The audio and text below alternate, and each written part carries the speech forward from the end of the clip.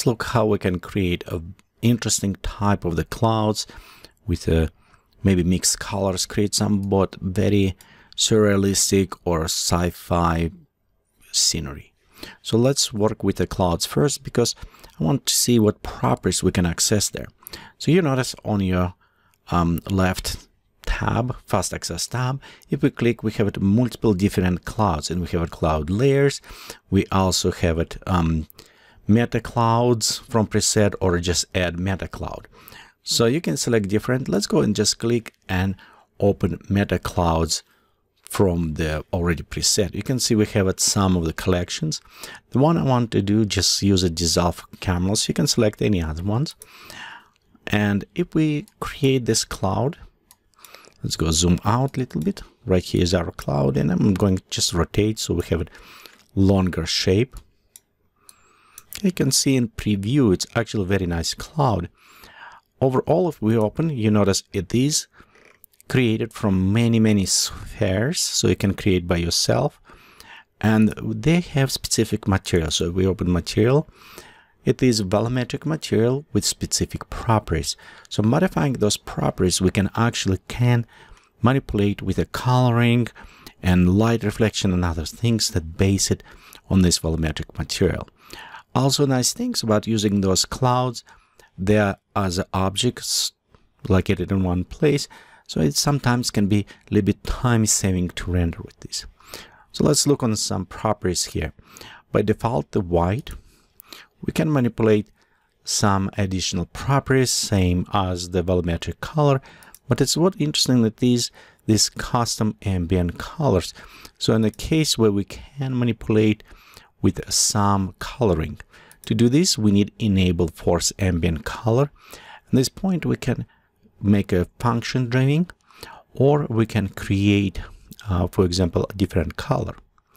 The function driving, we have options here, if you notice. Okay, let's expand it, and we can create different colors based on positions, on density, or actually even position from the specific object. So for example, if cloud go up and down, it can change the color. So example, we can go create a different, and let's just for now create a basic or a simple fractal will work for this. Okay, next we'll go to create color, and let's create something different, maybe color map on this.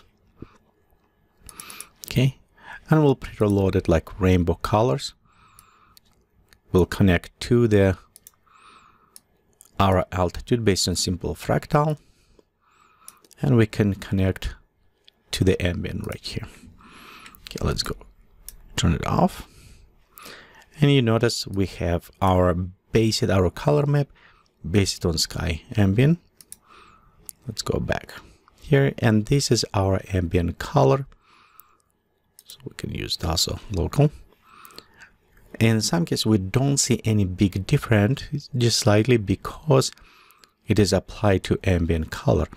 We can also do for the sun ambient color. Okay, we can go right here and just do same for now. Yeah, so this is, and you can already see some coloring right here changing. Okay, we can go back, and just to have this one, let's go volumetric as well, and we'll go to modify this in a function, and we'll just connect this as well, so everything will go to same color. You'll notice how the coloring already applied, and because we are located in right on the bottom, so this is our input. We can look on the map, and it's right around this area. So we can modify some fractal to affecting. So for example, let's go just make 0, 1.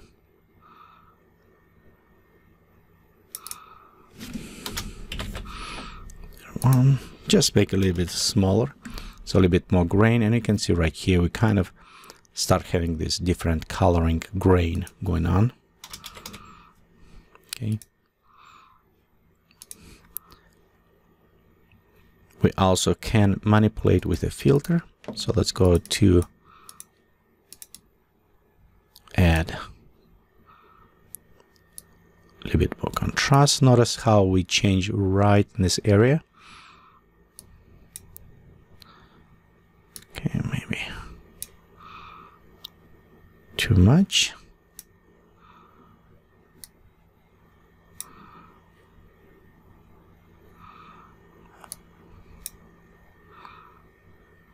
I think this will look interesting. Let's go click OK. And you can see we're just manipulating a little bit with the colors. Creep in a little bit, increasing. So let's go just a little bit on the smoothing. And just a little bit compressing.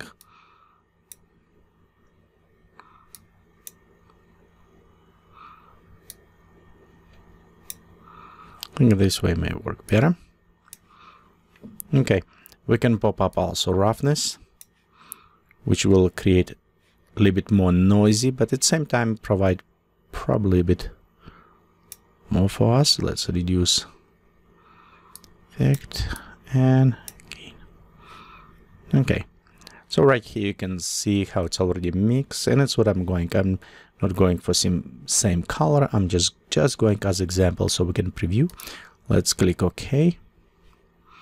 And we'll take our camera. Let's center on our cloud. And let's go ahead and render.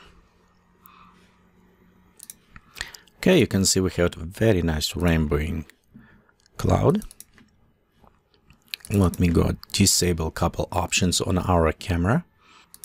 You can see it's have kind of colorful, all is grainy, so we can create almost like cartoonish. You not necessarily need to do this. We can create different blue, green, different type of cloud, and we can do this also by going inside, and of course it's world standard. We can copy these properties and apply in other settings. So let's look first what we also have here. So we have cover, density, opacity. We can increase opacity. It will make a little bit deeper. I think maybe we'll do this just so we can create very interesting kind of depth on this. Pop up the ambient light, and you remember we did with other colors, so it's kind of start adding of this mix. I don't know if we want to do this, or we can just go inside the lighting, and right here we can go to our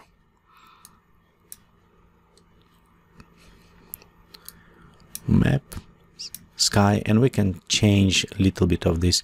Instead have it grainy, create a little bit different. So same things we can create. Let's go create new turbulence maybe. Okay, fractal, sorry. We'll go fractal. We'll go to simple fractal for this. Okay, and we'll go to color, and we'll create new color map. Okay, we'll connect this one. Inside color map, let's go open and maybe select nicer a little bit. Okay, and we can sky ambient, click to this, and sun. So just a little bit less, reduce on as grainy, but add some effect. Same things, we can increase gain, so it will be a little bit more kind of visible effect to this. Okay, this is for the our ambient and other ones, and we'll pop up here. Let's pop up a little bit shadowing. Feathering will help just cover some of these areas. Okay, reduce a little bit on the scaling. Okay, and again, if we put roughness, you'll see more details kind of start coming up. A little bit down on this. Okay, so let's go click OK on this. And nice things, we can go and just copy this material.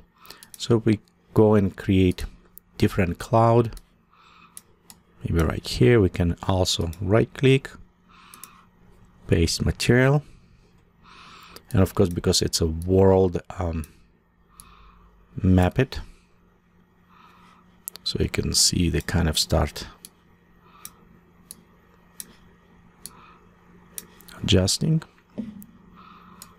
Okay, let's go create another one.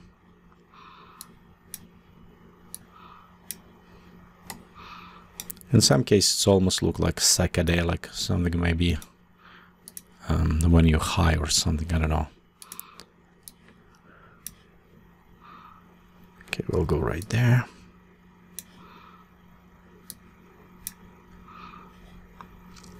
Notice on some coloring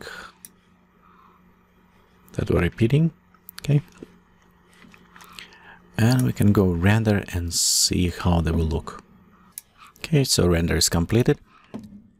And as preview, you can see we have some similarity with positioning based on altitude, because they all apply to kind of same function. Okay, this is one way to add a very nice coloring to our cloud. You know what, let's do change a little bit this map. I'll change to the same, so it will be a little bit more settled to this case. And same on fractal. We'll just restore a little bit nicer and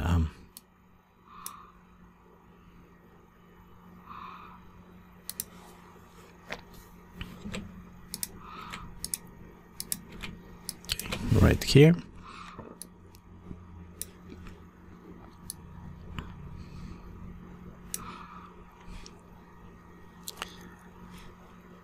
And our color map here look fine. Let's pop up a little bit higher. The reason why, because I notice we have quite a bit noise, and by increasing, we're a little bit reducing some of this ambient, and you can see the noise on that one. Okay, overall here we kind of on the middle because it's a gray. To reduce this, we need increase or gain. It will give it us a little bit more contrast if we need it. Add more coloring to this. Okay, let's go this one. I'll go bring in.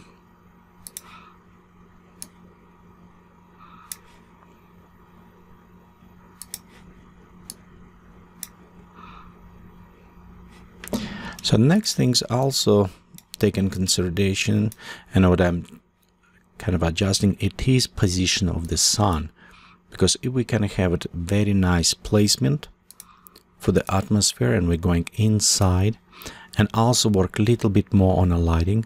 And currently, let's switch in photometrics, see what is given to us. It's a little bit more settled. I would like just standard, but we'll switch to global retrosity. And we'll go ambient light and take ambient light a little bit more bluish, desaturated. Around here should give it us nicer, more paint-alike colors. Okay, we don't need about colors. We can go a little bit more to the ambient sunlight. Let's just a little bit on the sunlight.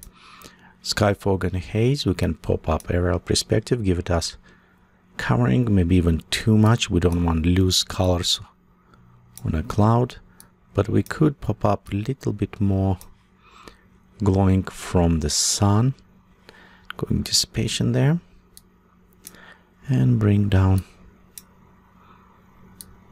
Okay, also on the fog, so we can go and add a little bit nicer colors. Again, this is more like almost when you maybe on some type of drugs, or I don't know, this kind of colors will look this way.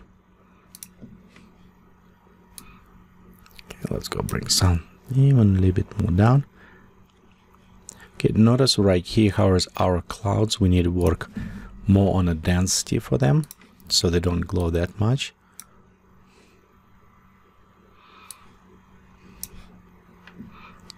We can put right here.